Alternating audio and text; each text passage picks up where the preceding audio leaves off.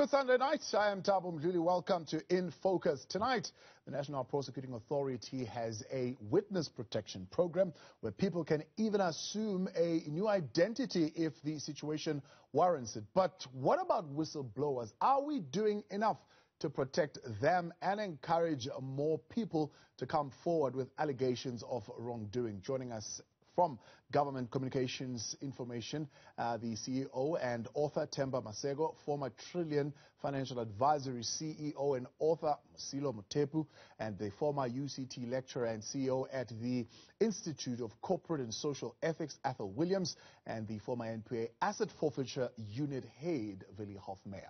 To be a part of this conversation tonight, send your WhatsApp messages and your questions and comments to 072-110-5584, or you can tweet us at Newsroom405. Let's get into this conversation. Good evening to you all, and thank you very much for your time today. Good evening. Good evening. Good evening. I'm going to start with you, Themba, as the former CEO of the GCIS. You're one of those who went to the Commission of Inquiry, but even before that, you participated even in the process when the ANC itself said those with information must come forward and share that information, and you took the decision that you are going to disclose that which you know and that which you thought at the time could have either been criminal or very much close to being unlawful. First and foremost, have we failed whistleblowers as a nation?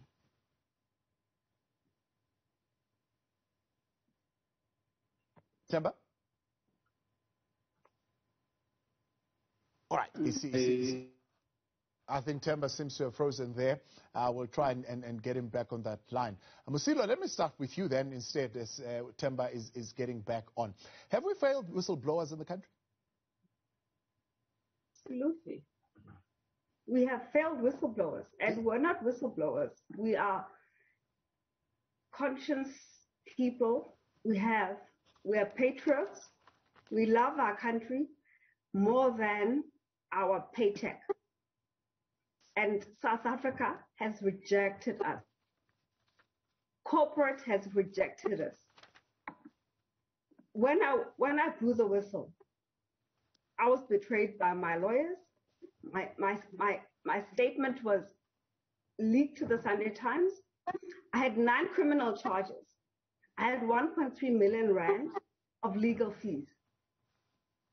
Instead of the hawks chasing the Guptas, as now I saw on Friday, there's a Interpol criminal order.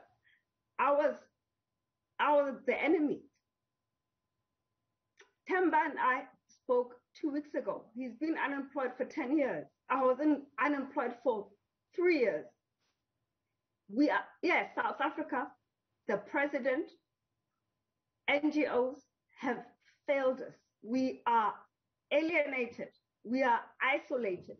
Our livelihoods, our mental health is destroyed because of the love of the country.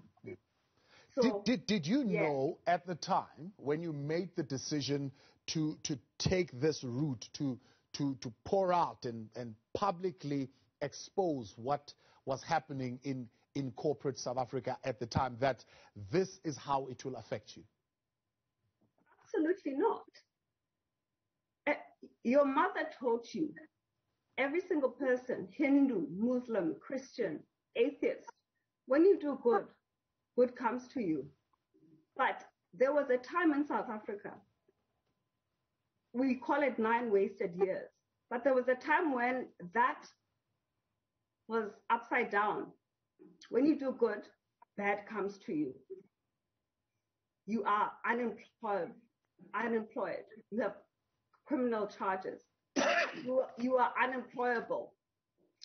You are an enemy of the state because you fulfilled your constitutional obligation, which says if you see crime, you must report it. Themba, you were in the public sector itself where, of course, there are a lot of politics that go on in that space at the time. But As a nation, when you look back, did we work hard enough to implement whistleblower protection laws that would guarantee that we promote this culture of public disclosure? No, unfortunately, apologies for that line problem. Unfortunately, I don't think the country is doing enough to protect whistleblowers, and that is why, even in my case at the beginning, I didn't want to use the word whistleblower to describe myself, because the stigma that's associated with what we see you as a wrongdoer. You expose your comrades, you expose fellow government people, and therefore people tend not to want to associate with you because of the stigma associated with it. So the law currently simply says you can't be fired for blowing your whistle, but it ends there. What needs to happen is that there needs to be, firstly, a culture change where people are encouraged to firstly act with absolute honesty and integrity in doing their jobs. And if they see wrongdoing, they must expose it. And in exposing them, then there needs to be enough mechanisms to support those who blow the whistle, who expose corruption. And that must include, for example, those who are being exposed must be held accountable. They must be prosecuted. They must end up with the orange overall. Secondly, if a whistleblower loses their job, there needs to be support mechanisms to make sure that they can be supported legally. For instance, Mosilo's point, where she actually had a huge legal bill to settle and no one was available to support her, there needs to be enough psychosocial support, because whistleblowers end up going through a phase of depression and all kinds of social problems. They need to be support there. In case of a whistleblower losing their job, it's not just the whistleblower, it's their family.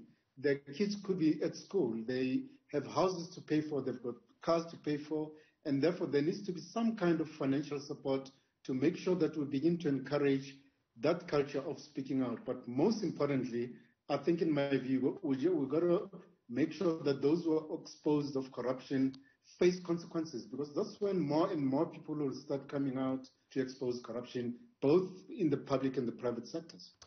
Willie, can the whistleblowers rely on the protection afforded currently by the PDA, the South African Protected Disclosure Act? I think there's some limited protection, but I don't think that it goes nearly far enough. So I do think that we need to think seriously about the dispensation for whistleblowers. And so I've got a couple of ideas that I think we need to look at. And obviously the people who've experienced this probably have more ideas than I have. But I think one of the suggestions that has been made is there is a witness protection program that the NPA has. At the moment, it does not necessarily cater for whistleblowers. But I do think that that is a change that should be made. I think that the mandate of that program should change so that where it's necessary, whistleblowers can go onto the witness protection program. The advantage of the program is, it is a drastic program in a sense that you disappear out of the lives of all the people that you knew. Although it can cater for families and so on. But advantages are that they do have the instruments in the program, for example, to help people assume a new identity if they need to do that. Whistleblowers have even been hidden in foreign countries where that's been necessary. Yeah. So I think for me, that's the one issue.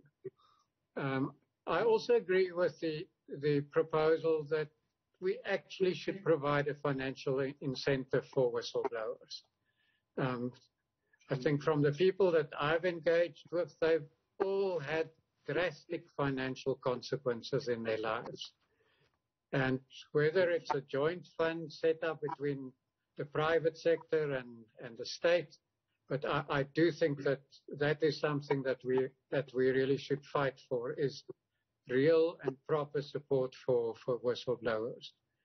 There is also there is quite a lot of money in the criminal asset recovery account which is where the asset forfeiture unit pays the money in which it recovers.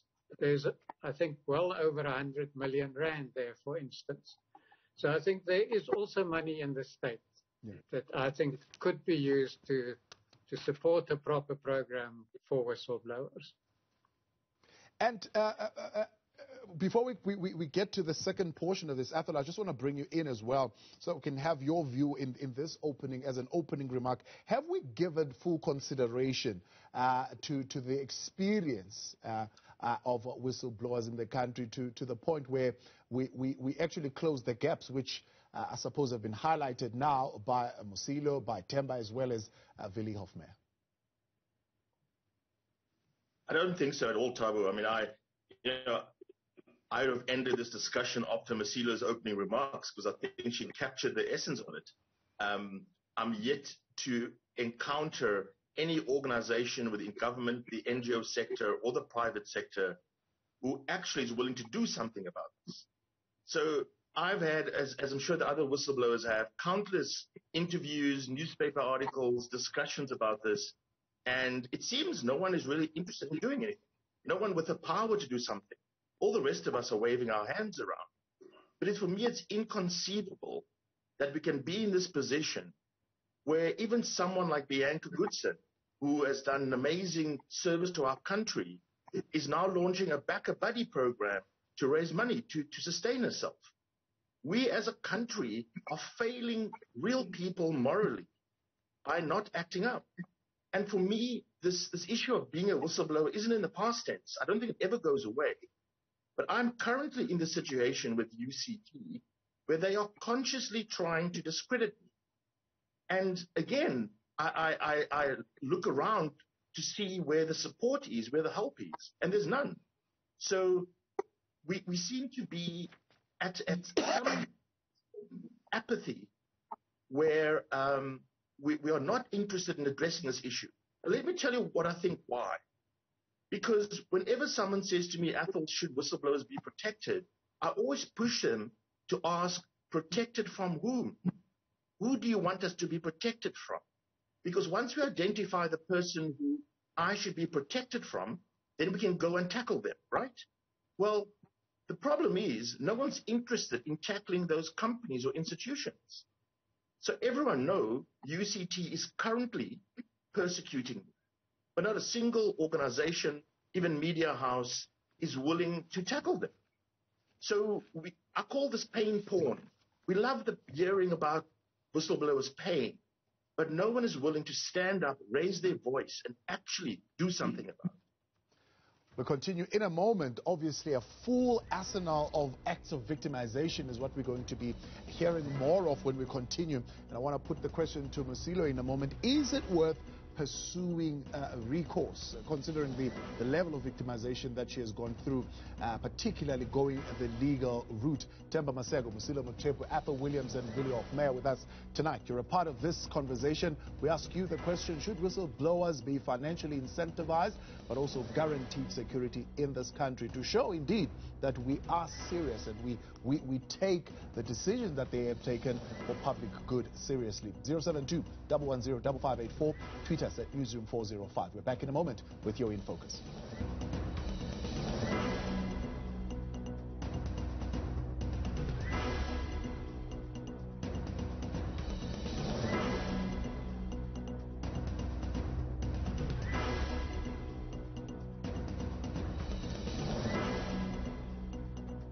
Live on In Focus tonight, Newsroom Africa, Channel 405. What you're reading there, a tweet from Mandy Wiener, mentioned by Athol Williams before we went to the break moments ago. That is a tweet for former Trillian exec Bianca Goodson, who blew the whistle, and her actions resulted in 1.6 billion rands being returned to South Africa. Goodson can't find a job, is broke, has post-traumatic stress disorder, and has had to sell her home. She's asking for help. Please consider contributing. This is the lived reality of whistleblowers in the country. Mosilo, I said before the break, considering that there is this full arsenal of acts of victimization that can be meted out by powerful institutions against whistleblowers, is it worth pursuing recourse, the legal route?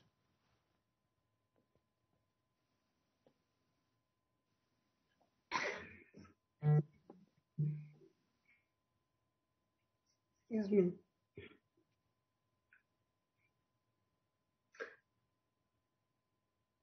I saw Bianca's message, and I think maybe that's South Africa has to see the tears of whistleblowers. How can Bianca have to sell our house? How can Themba not work for 10 years? How can I not work? How can we be unemployable? Mr. President, South Africans, we are not whistleblowers. We are heroes. We are patriots. We decided to say no to corruption. No to state capture. And you treat us like lepers. You shun us. You isolate us. We are unemployable. We have to sell our assets. We lose our homes. We get divorced. We suffer from depression, post-traumatic disorder, anxiety, insomnia, in the name of saying no to corruption. How can Bianca Goodson have to sell her house? And I'm saying to South Africa now, shame on you, all of you. Shame on all of you. We fought for this country. How can you not support us? How can we be unemployable? Every single corporate entity, every government department, the ethos is integrity. But when we see that we said no to corruption, you turn us away. I have been in Bianca's situation, but luckily Rob Shooter at MTN gave me a job for 2 years, and now I'm working. Even though the salary is my salary that I earned 5 years, it puts bread on the table. It's a travesty. I don't know, Themba, Athol. We have been saying and repeating the same story. South Africa is not hearing us. Yeah. The lawyers are not hearing us. The president, Cyril Matamela Ramaphosa, Ntate Rakupa, help us. We put our lives on the line to say no to 3 brothers from India, and you are paying us back with bankruptcy and depression. Yeah. Themba, will whistleblowing as a tool emerge bruised and burnished in the wake of exactly what Mosilo is saying right now, but in the wake of what you yourself have experienced on public platforms, on social media, people who are questioning your actions, but people who are also saying your disclosure would need to be proven to be true before the country must even have reason to believe that it is fact?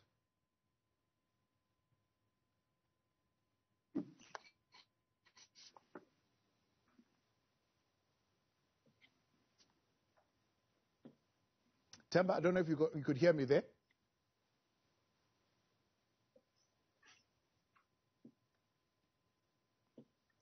All right, I think we seem to have lost Themba there on that line. Athol, I mean, that is the question, isn't it? Many are saying, even with yourself having been at the Commission of Inquiry into State Capture, that what you mentioned there, that disclosure would need to be proven to be true before the country can have reason to believe what you say.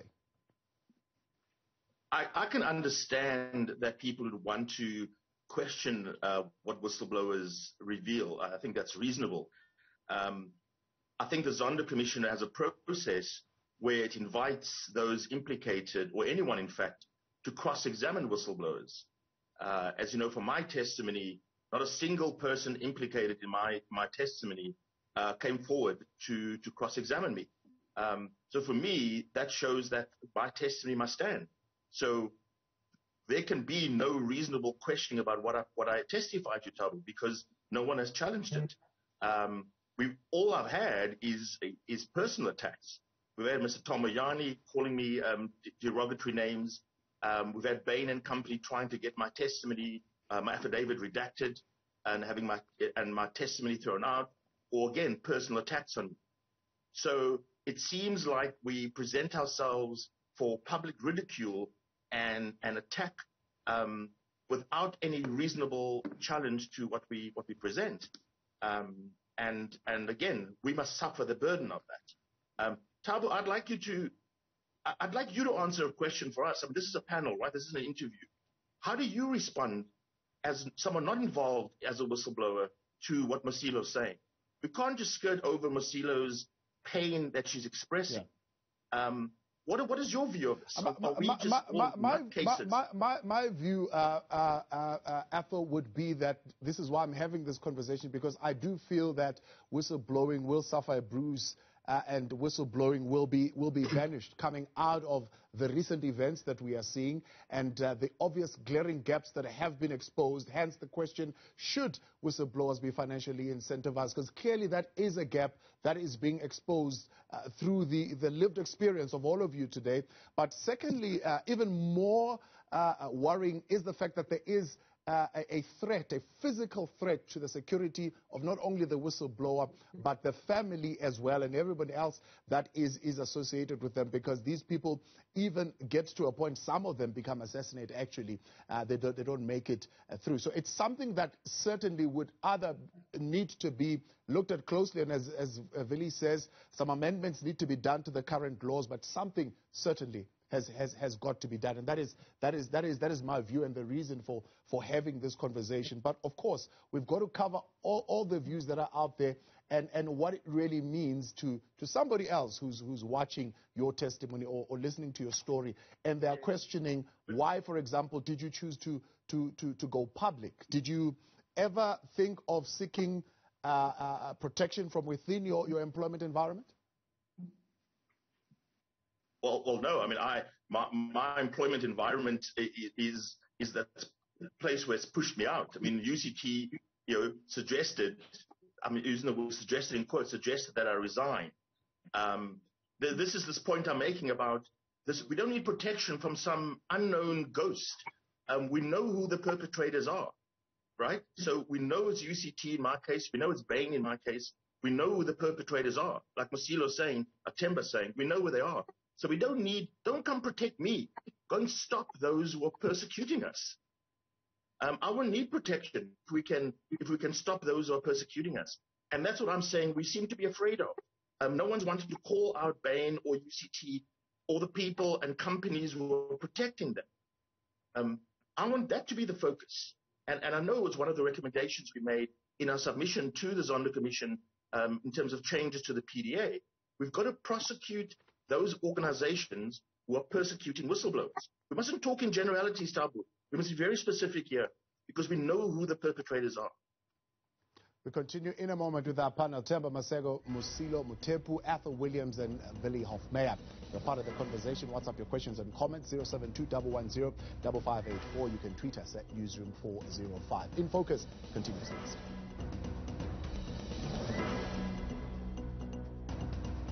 You're live on In Focus tonight, and we continue in our conversation looking at the whistleblower environment in South Africa. The question we ask, does it make for a proactive and considered public disclosure? And should whistleblowers be given financial incentives as well as guaranteed security in order to promote a culture in the country of doing good, and those who want to expose those things that are clearly going wrong within the private as well as the public sector? Themba, Maseko, Mosilo, Mothepu, Athol Williams, and Willie Hofmeyr with us tonight. Willie, before the break, I see you had your hand up. You can absolutely come in here. Give us what you were thinking. I mean, I think that what is important and what comes very clearly out of the discussion is that there is no entity in South Africa whose responsibility it is to assist whistleblowers with all the many challenges that they face. And, so I think that's, for me, a starting point. I think we do need an entity, frankly. My choice would be that such an entity should probably be headed by a retired constitutional court judge or somebody whose credibility and honesty is absolutely above reproach. But it should then have the mandate. It should have a budget so that it can deal with whistleblowers, it can relocate them, it can take them overseas if they need to go overseas. But I think it needs the capacity to be able to provide the kind of assistance that we're talking about here. Because that, for me, is the main problem at the moment. It's nobody's responsibility to deal with whistleblowers and assist them. And I think the terrible stories that we hear about here is testimony to that, to the lack of funding, to the lack of action by government. And, so I'm not saying I've got the final answer here, but I do, having worked in the state for many years, I just know that if it's not somebody's job to assist and work with whistleblowers, it's nobody's job at the end of the day. And that puts us back where we are at the moment. Where does the 1.6 billion rand recovered through the information given by the whistleblower actually go, and do they just take the money and say thank you and forget completely about the kind of price that you pay for the whistleblowing? That 1.6 billion rand that I had to write an affidavit for, along with Bianca Goodson, and I had to write a confirmatory affidavit to the former CEO and the former chairperson because they were not there. We got not a thank you. We didn't get anything, just a judgment that, yes, Trillian, there was a corrupt relationship between Trillian and Eskom, and Trillian has to pay back just under 700 million. Mackenzie paid back over $1 billion with interest. And I would just like to continue with Willie's states. The legislation in South Africa, it's a Labor Act. It's the Protected Disclosure Act. It says if you disclose corruption, you cannot be suspended or fired. That's all it says. But then once you are suspended or fired, you have to fight, like I did with Trillian when I took them to the CCMA. I had to fight with my own money, my 1.3 million rand bill. Trillian fought with South Africa taxpayers' money. So it's not enough. We have to. When I was at the Zondo Commission, and I've met somebody from the FBI who knows somebody who wrote the legislation of America on whistleblower legislation about the reward, the protection, physical protection, the legislative protection, and the institution of how do we support whistleblowers. I didn't expose corruption because I wanted to be rewarded. I exposed it because I was raised by my mother in the right way. But in terms of what Willie said about the Witness Protection Program. The Witness Protection Program. State capture was a state organized, designed machinery. I had 9 criminal charges because I blew the whistle the Hawks were after me. Yeah. They let the Guptas go to Dubai. Salib Issa. Apparently he has lunch every day, 32,000 rand with our money. I can't trust a state to protect me because state capture was something that the state designed, implemented, and those who said no, they persecuted them. Yeah.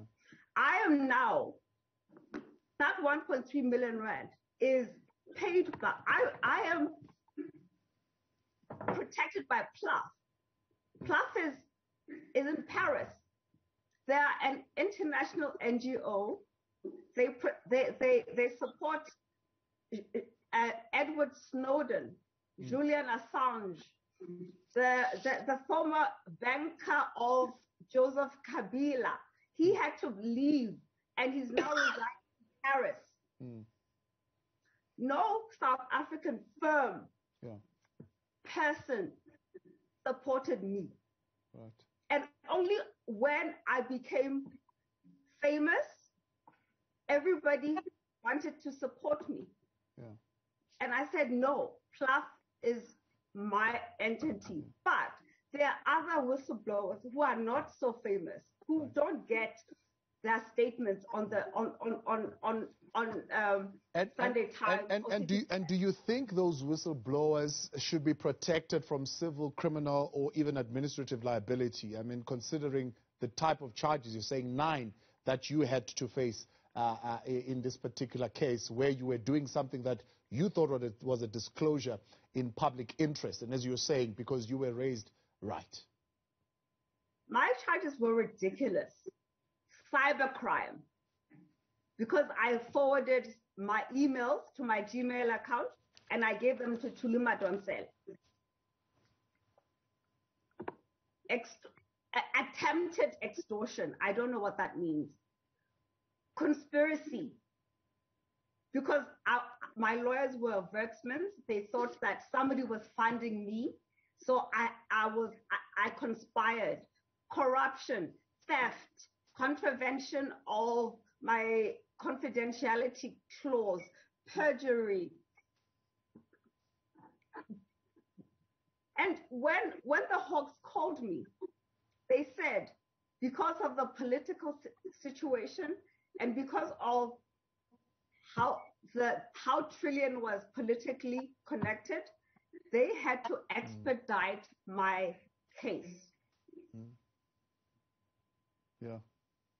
I'm not going to wait for Honorable Deputy Judge President Zondo to declare whether there was state capture. Yeah. I have lived it I'm 43 years old. Yeah. From 38, I have seen ESCOM. I've seen Danelle. I've seen SAA. I've seen SA Express. I've seen Transnet being looted. And I said, I love my country. Athol said he loves his country. SARS. Then there was this conspiracy of the rogue unit. And Ivan Pillay and Yoli Piki, their lives have been destroyed because they were going after the tobacco tax evaders. I'm going to come back to you, Mosilo, in a moment. Themba, I just want you to jump in here as well. I mean, do you think that whistleblowing is going to be the victim here, I suppose, will suffer because of these events that we are talking about, that Mosilo, Athol, and yourself have gone through, and many others who decided to take this route of actually disclosing in public interest? I think the good point to come back to the conversation. Apologies for the break in transmission. The first thing is that I think the sea change that I'm seeing is the fact that as a nation we're talking about this matter. Because in the past, this is something that whistleblowers have been suffering with in silence, with nobody knowing about it. So the fact that we're talking about it, we're raising the level of awareness, I think that's important. But we have to, in writing my book, one of the difficulties I had was the extent to which, if you talk about these things openly, the risk of scaring other people who are in the system, who know information about corruption, who may view this as a very scary conversation, to say, I don't want to go through what Themba went through, or Mosilo went through, or what Athol is going through. So I think that's the risk. But I think it's an important conversation, and I'm glad we're having it. We also need to understand that there are different degrees of whistleblowers that exist out there. The ones we're talking about tonight are the big, powerful politicians, big companies, your powerful, wealthy Gupta families who have stolen money from you and I. And those tend to have the resources to actually take a Mosilo to court and make all these kinds of things. But when we're talking about a culture change about whistleblowing, we need to drill it down to all levels, so that when a secretary is sitting in an office of a CEO or a DG or a minister, a deputy minister, sees wrongdoing, they see it as their responsibility and duty to expose it and speak out. Because that's when we're because this is not just about whistleblowing, it's about beginning a culture of reversing corruption that is getting so rooted in every aspect of our society. So we need to change that culture and getting people to speak out. And in speaking out, then all of these mechanisms we're talking about, making sure that there's some kind of financial support, psychosocial support, because a lot of the whistleblowers go through serious periods of depression. They need support, legal support. Some need security. Not every whistleblower will need a security guard, etc., etc. And that's when I wanted to come in when Willie was speaking, because I think when we start talking about the witness protection program, I think we're taking it to a slightly different level, because whistleblowers are a different category as opposed to a witness. Yes. So when you start creating an impression that we need a witness protection program, so a whistleblower start thinking, who's somebody sitting in government or some corporate office that's experiencing corruption, when they start thinking that they're going to be uprooted from their family, taken to a circuit house, possibly taken out of the country, then we're actually creating an environment of fear, and very few people will be willing to speak up. So we need to make it something that ordinary South Africans do, and if they do, they know that they will be protected, they will not lose their jobs. If they lose their job, they'll get financial support to fight the dismissal that they're encountering, either from government or from the private sector. So in my view, the starting point is just to begin to build a culture in our society as a whole, not just in government, private society, but in society in general, right, for saying to our children, our youth, when you see wrongdoing, everywhere you see it, report it. And that's when we start fighting corruption, because this is not just an abstract conversation about whistleblowing. It's at the end of the day about fighting corruption in all its manifestations, from the municipality to the province to national government to, if there's a president involved in it, people must speak out, and that's the culture that we need to see. All right, we'll continue with you in a moment. Themba, Maseko, Mosilo, Mothepu, Athol Williams, and Willie Hofmeyr. Let's look at some of the reaction tonight so far on Twitter. This one is from Herman Mashaba saying, South Africa, shame on all of you. Mosilo, Mothepu, I agree with your sentiments. Mabule Rapela saying, it's so sad that 10 years later, with so much experience, Themba Maseko is still unemployed, having been the first to blow the whistle on the Guptas.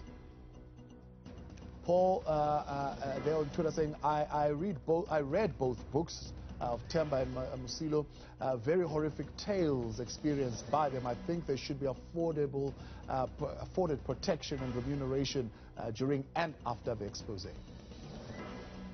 Kim saying, no one will blow any whistle knowing that they will be the ones left at the receiving end, more so than the criminals they reported. Lita saying, whistleblower on at Newsroom 40, how can they suffer whilst they stood up, whilst it was unfavorable to do so?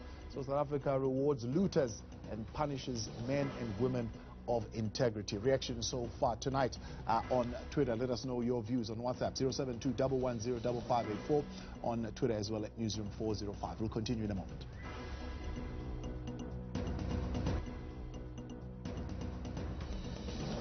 Live tonight on Newsroom Africa Channel 405. It's In Focus, in conversation with Themba, Maseko, Mosilo, Mothepu, Athol Williams and Willie Hofmeyr. Taking your views and thoughts tonight on 072-110-5584. The whistleblower environment in the country. Looking at the rewards and protections of whistleblowers. Does it make for an environment for proactive and considered public disclosure?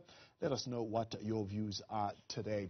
Athol, before the break, I was asking the question, should whistleblowers be protected from civil and criminal and even administrative liability for the legitimate public disclosures that they're making? I think there's two aspects to consider there, Tabu. One is protection and the other one is support.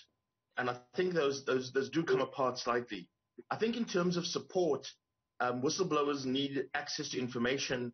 They need access to know what their rights are and what risks they're facing. I think every whistleblower will say they completely underestimated the risks they were going to face from blowing the whistle.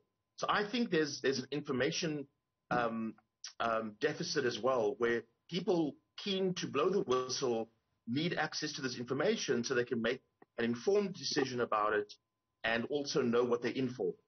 I think that separately is this idea of protection. It says once you've done it, once you've actually blown the whistle, how do we protect you? And I do think we need some way of filtering and triaging the genuine whistleblowers. And I think that's a difficult task. And so, Willie's proposal of having a retired constitutional judge, I think someone with legal expertise is important here. Because there's a risk that criminals begin getting their way into this process of kind of calling themselves whistleblowers and so come under this protection. So I don't think it's a blanket protection. I think it's some way of assessing the authenticity of the whistleblower and his or her testimony. I think once it is shown that there are genuine whistleblowers, that what they are disclosing is in public interest, then I think they do require very firm, very strong protection from lawsuits, from being sued, and then actively having those who are persecuting them being prevented and in fact punished for then attacking whistleblowers. Yeah. Thabo, can I come in here? Yes, please. I think there's a salient part of your question that needs a bit of consideration. One is the fact that there are different levels and types of whistleblowers. So if somebody is part of criminal activity, for example, and benefits from that theft from a company or public sector, and then later on decides to be a whistleblower. Now, the kind of protection, I think we need to talk about it because the fact that the person participated in acts of criminality themselves and then subsequently becomes a whistleblower, I don't think they should be completely exonerated from the wrongdoing that they did. Yes, the exposure they then do through whistleblowing must be welcome and supported, and to that extent they must be protected. But to the extent that they also participated in criminal activity and benefited from, I think there's some level of accountability that they themselves need to be held accountable for if they indeed participated in, for example, state capture, and subsequently decided to expose the corruption that they themselves were involved in. So I think that's a salient point that we really need to apply our minds to. Thank you for raising.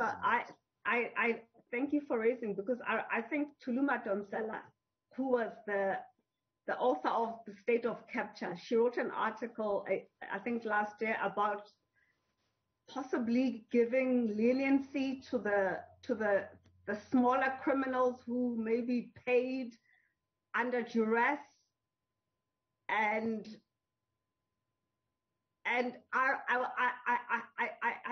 struggled with that because maybe I'm an A-class personality. I'm wearing black and white. There's black and white. You are either a criminal or you're not.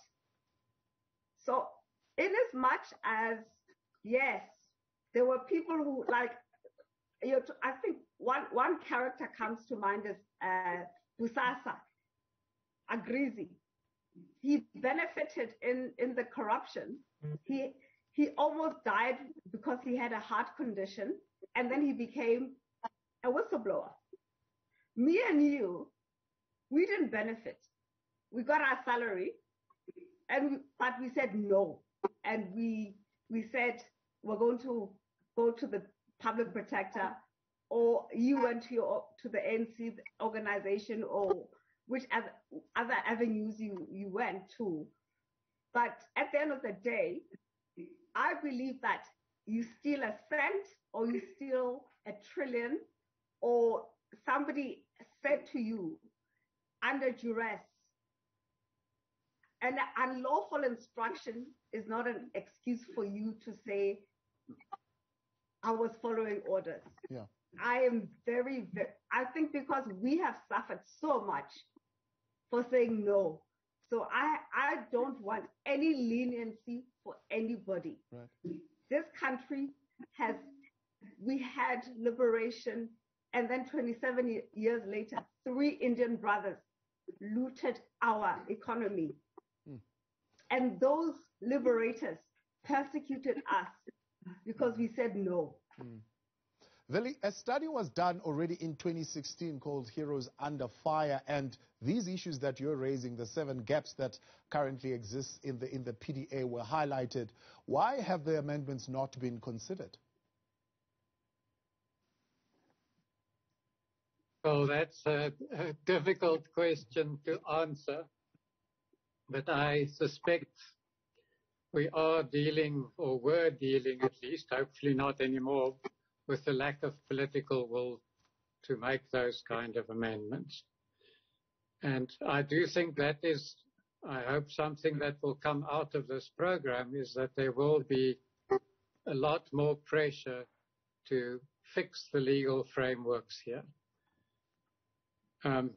Just on the point that was raised, I think by Trillian at one stage, about some sort of amnesty for people who come forward to give information.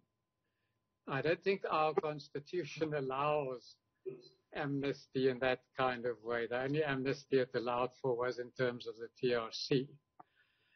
But the point I want to make is that I think a lot of the serious corruption happens in a very organized way.